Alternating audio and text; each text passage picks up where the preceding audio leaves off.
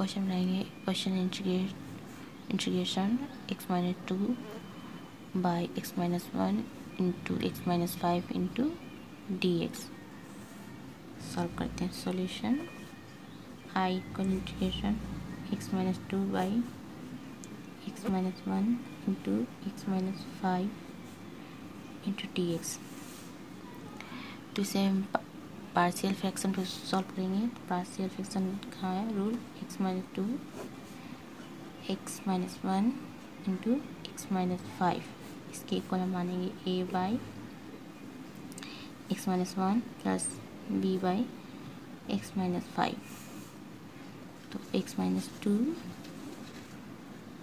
x-1 by x-5 को यहाँ LCM लेंगे तो ये हो जाएगा x-1 x-5 by a into x-5 plus b into x-1। तो यहाँ रिमूव हो जाएगा तो ये लिख लेते हैं a x-5 plus b x-1 equal x-2।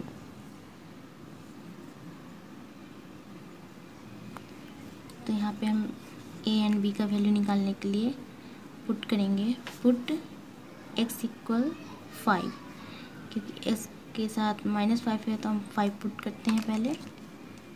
तो ये हो जाएगा a 5 - 5 plus b 5 - 1 equal 5 - 2।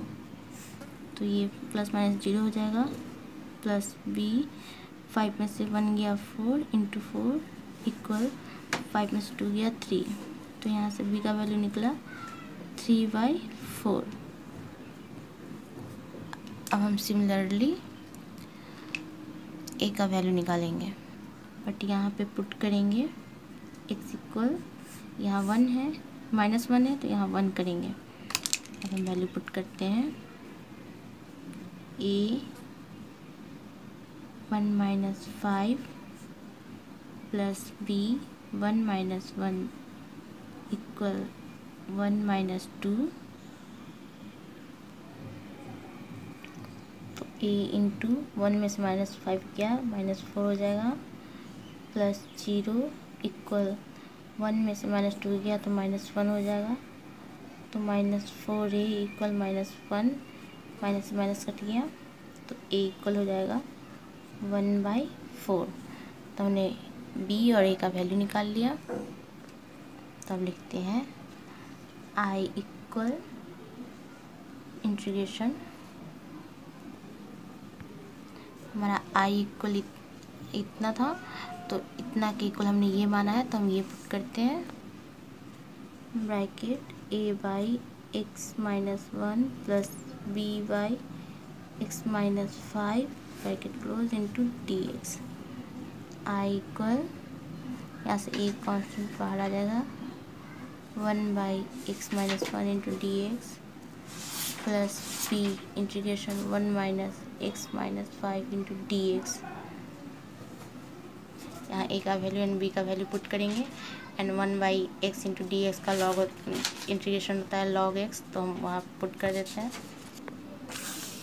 i equal 1/4 into log x-1 plus 3/4 into log x-5 plus c।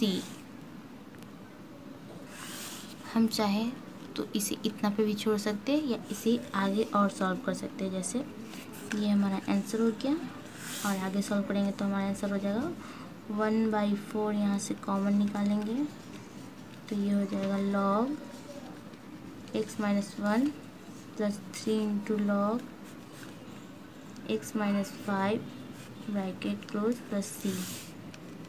i equal 1/4 bracket log x-1 plus, ये इंटू में जो है ये पावर बन जाएगा तो ये हो जाएगा log x-5 का power 3 bracket close plus c।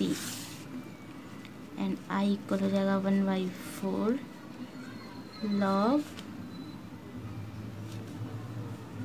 x-1 by x-5 cube plus C is the answer.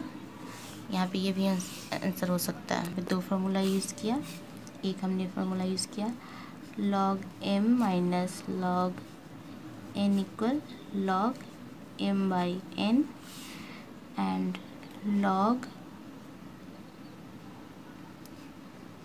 m into log n equal log n का पावर m। ये दोनों फार्मूला हमने यूज़ किया, ये वाला फार्मूला हमने यहाँ पे यूज़ किया एंड ये वाला फार्मूला इंटू का लॉग का फार्मूला ये वाला यहाँ पे यूज़ किया। जो हमारा पावर हमारे लॉग के आगे कुछ भी इंटू होता है तो वो लॉग के कोफिशिएंट के साथ पावर में चला जाता है। Thank you so much.